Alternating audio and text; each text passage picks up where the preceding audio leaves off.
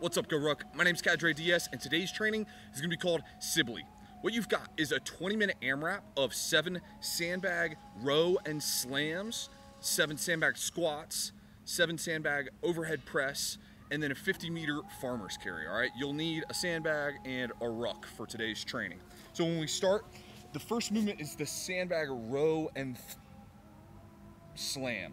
So you're gonna take a good tight body position, keeping the sandbag as close to you as possible.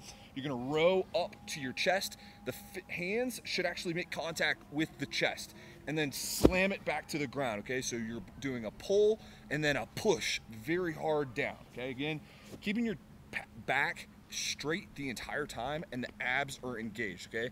What that's gonna do is help protect your back.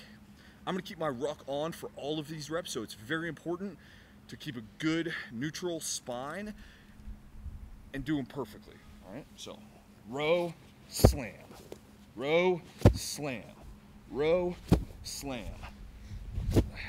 Then you move on to the sandbag squats, okay? Keeping the ruck on, I recommend front squats, or we can go to the back, either way, full all the way down, standing all the way up, okay?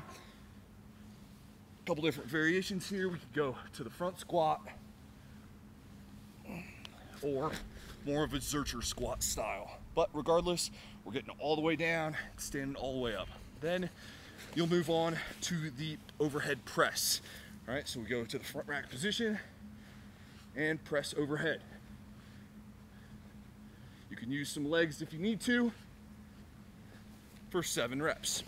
Then after we've completed 7, 7, 7, you'll take your ruck off, grab your ruck with one hand and the sandbag with the other, and take off for a farmer's carry.